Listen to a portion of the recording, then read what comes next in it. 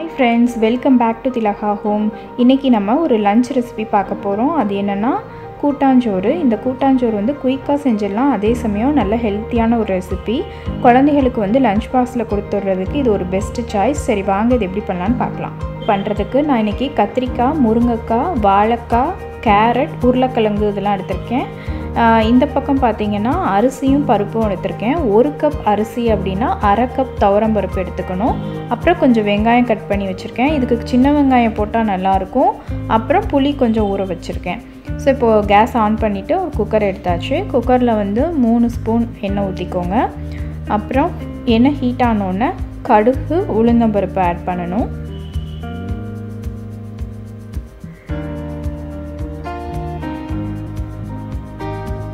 அதுக்கப்புறம் கொஞ்சம் கருவேப்பிலை ஆட் பண்ணிக்கிறேன்.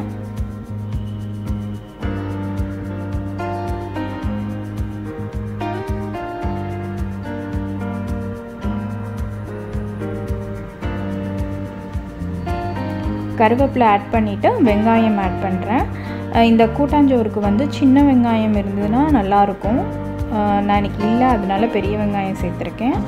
அப்புறம் பெருங்காயத்தூள் சேர்த்துக்கிறேன். இந்த சாதத்துக்கு வந்து கண்டிப்பாக பெருங்காயத்தூள் சேர்க்கணும். ஏன்னா நம்ம வாழைக்காய், உருளைக்கிழங்கு அந்த மாதிரி கேஸ் ஐட்டம்ஸ் நிறைய எடுத்துக்கிறதுனால பெருங்காயத்தூள் கண்டிப்பாக சேர்த்துக்கோங்க. அப்புறம் மஞ்சத்தூள் சேர்த்துருக்கேன். அதுக்கப்புறம் நம்ம கட் பண்ணி வச்சுருந்த காய் எல்லாமே ஆட் பண்ணியிருக்கேன். இதில் வந்து நீங்கள் அவரைக்காய் சேர்க்கலாம், அப்புறம் பீன்ஸ், அந்த மாதிரி கொஞ்சம் நாட்டு காய்கறிகளாக எடுத்துக்கலாம் இந்த சாதத்துக்கு. அதுக்கப்புறம் உப்பு வந்து சேர்த்துக்கிறேன். இந்த சாதத்துக்கு வேணுங்கிற அளவுக்கு உப்பு சேர்த்துக்கிறேன். உப்பு சேர்த்துட்டு நல்லா மிக்ஸ் பண்ணிக்கிட்டேன். அதுக்கப்புறம் நான் புளி வந்து ஊற வச்சுருந்தேன்ல, அந்த புளியை வந்து நல்லா கரைச்சி அது ஊற்றிக்கிறேன். எவ்வளோ அளவு நம்ம ஊற்றிருக்கோம் அப்படிங்கிறத மெஷர் பண்ணிக்கோங்க. புளி தண்ணி வந்து 1/2 கப்பாக இல்லை எவ்வளோ ஊற்றிருக்கீங்க மெஷர் பண்ணிக்கோங்க. அதை பொறுத்து நீங்கள் சாதத்துக்கு தண்ணி வைக்கும்போது அளந்துக்கணும். ஸோ இப்போ அரிசியும் பருப்பும் நம்ம ஊற வச்சுருந்தோம்ல, அதையும் நான் ஆட் பண்ணிடுறேன். ஸோ ஆட் பண்ணிவிட்டு அந்த புளி தண்ணியிலே கொஞ்சம் நேரம் அதை வெந்துட்டுருக்கட்டும். அதுக்கப்புறம் இதுக்கு வந்து ஒரு மசாலா வந்து ரெடி பண்ணணும். அதுக்கு நான் என்னெல்லாம் எடுத்திருக்கேன் அப்படின்னா, ஒரு மிக்ஸி ஜாரில் வந்து ஜீரகம், அப்புறம் ஒரு 7 மிளகாய் வத்தல் எடுத்திருக்கேன். அப்புறம் 2 வெள்ளைப்பூடு, அப்புறம் கொஞ்சம் வெங்காயம். இங்கேயும் சின்ன வெங்காயம் எடுத்துக்கிட்டிங்கன்னா நல்லாயிருக்கும். ஸோ அதை நல்லா இந்த மாதிரி மையம் அரைச்சிக்கணும். அரைச்சி இதோட மிக்ஸ் பண்ணிவிடுங்க.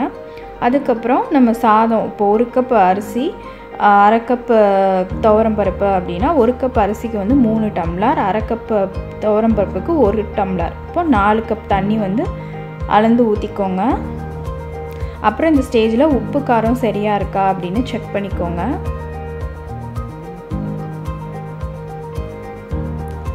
ஸோ எல்லாம் கரெக்டாக இருந்துச்சு அப்படின்னா நம்ம வந்து குக்கரை மூடி வெயிட் போட்டுடலாம். 3 to 4 விசில் விட்டால் நம்ம சாதம் ரெடி ஆகிடும். விசில் விட்டுட்டு ப்ரெஷர்லாம் அடங்கிருச்சு. ஓப்பன் பண்ணுறேன். ஸோ நல்லா வெந்திருக்கு. ஸோ இந்த ஸ்டேஜில் வந்து நான் தேங்காய் கொஞ்சம் துருவி வச்சுருக்கேன். அதை வந்து ஆட் பண்ணிக்கிறேன். இந்த மாதிரி இறக்கணுன்னு நீங்கள் தேங்காய் ஆட் பண்ணிங்க அப்படின்னா அந்த சாதத்துக்கு நல்ல டேஸ்ட்டாக இருக்கும். ஸோ தேங்காய் துருவல் ஆட் பண்ணி நல்லா மிக்ஸ் பண்ணி எடுத்துட்டோம் அப்படின்னா நம்மளோட கூட்டாஞ்சோறு ரெடி ஆகிடும். இந்த கூட்டாஞ்சோறுக்கு வந்து சைட் டிஷ் பார்த்துக்கிட்டிங்க அப்படின்னா அப்பளம், வடகம், அப்புறம் கூழ் வத்தல், இதுதான் இதோட சைட் டிஷ். சூப்பராக இருக்கும். ஸோ நான் இன்றைக்கி அப்பளமும் சீனி அவரைக்காய் வத்தலும் பொரித்தேன்.